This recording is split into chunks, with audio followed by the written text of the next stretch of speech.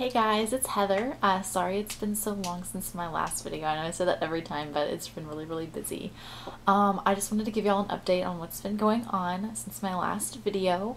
I know that I had told a couple, or not a couple, I guess I had said that I was going to try to do a day in the life of a nursing student video, and I've been trying to figure out how to do it, but it's been kind of a challenge because if I take my camera to school, there's really no way for me to film things that are going on without getting my classmates and stuff, on film, and also recording my teachers. And I don't want to record other classmates because I don't think that they, would necessarily want to be on my YouTube channel. And also our instructors are really weird kind of about videotaping and stuff like that in general. A couple people like try to videotape in lab a lot of times, and the teachers always are really like not so cool with this. So yeah, I might just have to do like a mock type thing, or I might just kind of explain what goes on.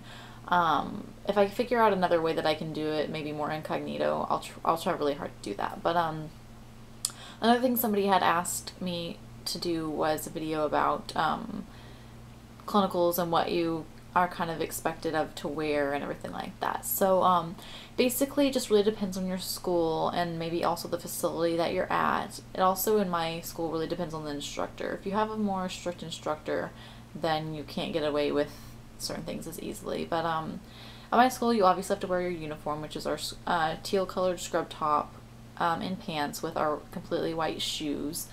You can also wear a lab coat if you wish. You don't have to. I don't ever wear mine because it's white and I'm always afraid I'm going to get it dirty or get something horrible on it and never be able to get the stain or smell or something out. But I do have a little jacket that's the same color as my scrubs that I wear pretty much every day because I'm always kind of on the cold side and everything. But also you have to always wear your hair back, in a ponytail. And if my hair was longer, I would probably also need to wear it in a bun. If you have really long hair, you're supposed to wear it in a bun.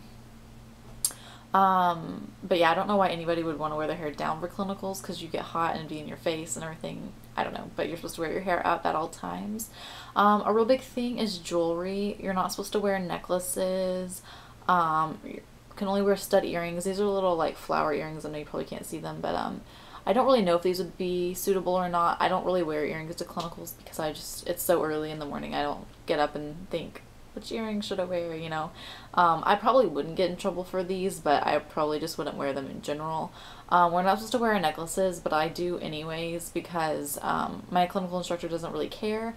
I've gotten in trouble, not really in trouble, but somebody said something to me about twice from another clinical instructor, and I've taken it off every time they ask. It's just I wear this every single day. I don't even take it off to shower, so I don't remember to take it off for clinicals. And I usually have my jacket on, so it's covered up anyways, so you can't really see it. But I lose things really easy, and if I take this off, I'm just so scared I'm gonna lose it, and it's really sentimental. It means a lot to me, so yeah, I just don't really take it off, which I know is kind of bad, but yeah. Also, for jewelry, you're not really supposed to wear a lot of rings on your finger. You're only supposed to wear like a plain band on your ring finger if you're married. I wear my engagement ring as well, and then I also wear this other ring that my husband gave me on my right hand. I've never had anybody say anything to me about it. I don't think that they really care if you wear your wedding ring, just because that's kind of messed up to tell somebody that they can't wear something that's really meaningful to them. And then this ring, I don't know, I've just never had any issues with it. I probably should not wear my rings just for, infection control and stuff, but I usually wipe them down with like hand sanitizer, and also I, wash my hands and stuff like that and take them off when I wash my hands and everything. So yeah, I think that they're okay, but that's just something to keep in mind if you're a really big germaphobe or something like that. I have worn earrings to clinicals before, now that I think about it, and I went into a patient's room who had C. diff, and the nurse told me to wipe down my earrings when I left and my necklace, so of course I did. So yeah, that's just something to keep in mind.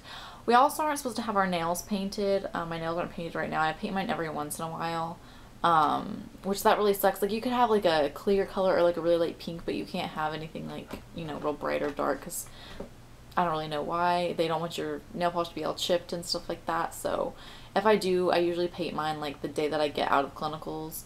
that last day, and then I can have it for almost a week before clinical starts back and I take it off. But I'm pretty sure if I wore it, my clinical instructor wouldn't say anything as long as I kept it, you know, up and, you know, not chipped or anything like that. But that's just something else. Another thing they tell us, which I don't think is an issue, is makeup. The makeup that I have on right now would be fine for clinicals. I probably would never wear this much makeup to clinicals because I don't have time to do my makeup before clinicals. I just do what I can feel comfortable with throughout the day, and hopefully not to, you know, look too horrible throughout my 8-hour shift. But yeah, you can't have, you know, gobs of makeup on, not a lot of lip gloss and eyeshadow and, you know, crazy stuff like that, which I don't think is really an issue with hardly anybody in my program, but that is something that they told us.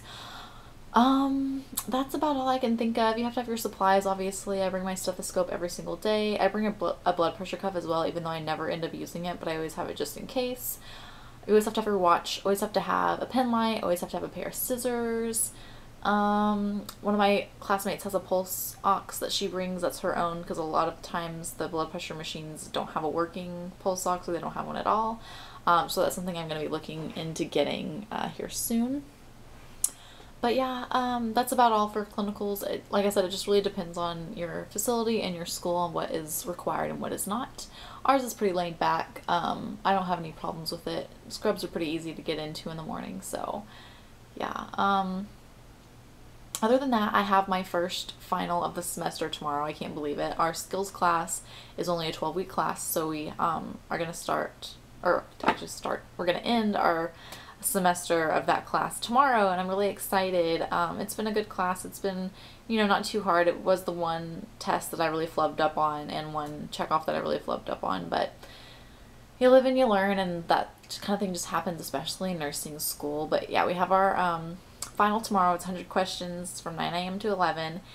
I'm really looking forward to getting it over with, so we don't have classes on Mondays anymore. That means I only have to go to school on Tuesdays, and I have clinicals on Wednesdays and Thursdays, so I will have a very long weekend. I'll have a 4-day weekend, which will be awesome, especially for my other class, my Nursing and Health and Illness 2 class. We're getting ready to have a very hard test in there, and so I'm going to need that extra day to study for sure.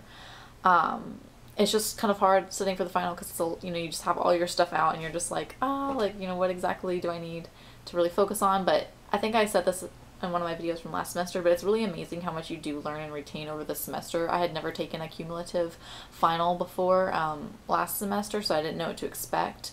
And, you know, ARC finals are cumulative and they have new material, but you really do learn a lot more and retain a lot more than you think that you do. So I went out with some of my classmates earlier today, and we studied for several hours and, you know, reviewed and stuff like that. I'm going to finish reviewing a little bit more tonight, and I'll probably get up a little earlier in the morning before class and before the test and brush up one more time. But yeah, I haven't had anything too terribly exciting with school going on. Just been going to clinicals. That's a really big focus. Nothing honestly has been exciting happening in that. I haven't gotten to do any really cool skills. It's really hard to find a lot of things to do in the rehab facility, but it has been a good learning experience. I've had some very interesting patients and everything like that, but yeah, I'm trying to think of what else has been going on. Yeah, that's about it. I've been trying to finish up my volunteer hours. I think I've mentioned this before, but we have to do 16 volunteer hours per semester, and I'm just finishing up mine. I've been volunteering with a hospice facility, which has been a very interesting experience, and I have 8 more hours to do by May 6th, so I've really got to get myself into gear here to get that finished, but hopefully I'll be able to do it. Oh, I know I'll be able to do it, no problem. But yeah, that's about it. That's been going on. I'll try to update y'all again really soon, a lot sooner than last time. Again, I'm sorry about the delay. And like I said, I'll try really hard to do a day in the life of nursing student type thing. I can just either make a video talking about it, or I don't really know if I could do like a simulation thing. I mean, I would be the exact same thing as me talking about it, but I can just kind of tell you about, you know, how I start the day, what happens during school, maybe what I do when I get home, like for studying and stuff like that. Even though, like I've said before, I basically just read and go over my notes and stuff. But and I could even talk about like clinicals, like what a typical day is like at clinicals now that we have 2 patients and stuff like that. But if y'all have any questions for me, guys, let me know. I hope y'all semesters are going good. They're starting to wind down, hopefully at least a little bit. I know finals are, you know, still to come, but you know, the nitty-gritty really hard parts. And my camera died. But anyways, hopefully the nitty-gritty parts that are really hard are just about over, and if not, just keep hanging in there and you can do this. I still have to go throughout the summer, so I'm trying not to feel too anxious for the semester to end because we get a very small break, but it will still be a nice break anyways. But y'all guys have a great weekend, guys. If y'all have any questions for me, please let me know, and see you later. Good luck. Bye.